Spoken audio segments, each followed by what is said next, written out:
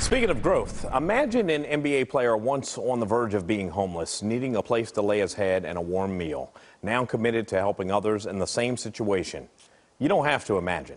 It's a real story, and it's happening right here in Dallas.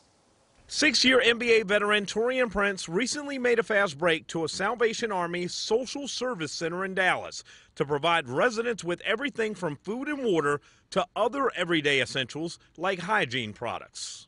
Giving is the number one rule to receiving. You can't really receive a lot of the blessings that you pray for or strive for unless you have that sacrifice of being able to give. Every day we're learning about the people in need here in North Texas, and it just really motivates us to do everything we possibly can to help provide that hope and that path to self-sufficiency. Taurean knows all about the road to getting back on that path. All he has to do is look at a photo of himself before he became a teenager, when he and his father were homeless and found refuge staying in a Salvation Army shelter in San Angelo, Texas. Definitely saved my life. You never know what could have happened, what would have happened if that night me and my father had went to enroll, that they wouldn't have given us a spot. You just never know. You never know if Taurean would have gone on to stand out at Baylor, become an all Big 12 performer and an NBA first-round pick who began his career with the Atlanta Hawks in 2016.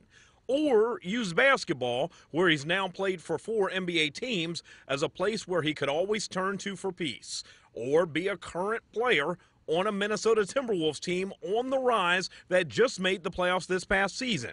Prince's journey has to resonate with anyone currently struggling for things most of us take for granted. Just keep pushing.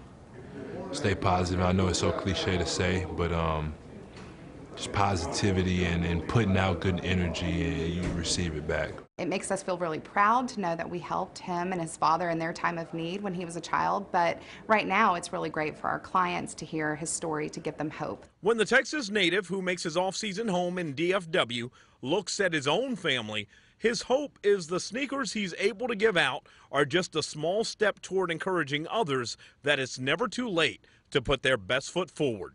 It lets them know that even though somebody that was in my position at one point in time as a child, and they were still able to get where they are, it just gives them that motivation factor and that ambition that they can do it as well. So that's all I'm here to do, is just try to be a blessing to them.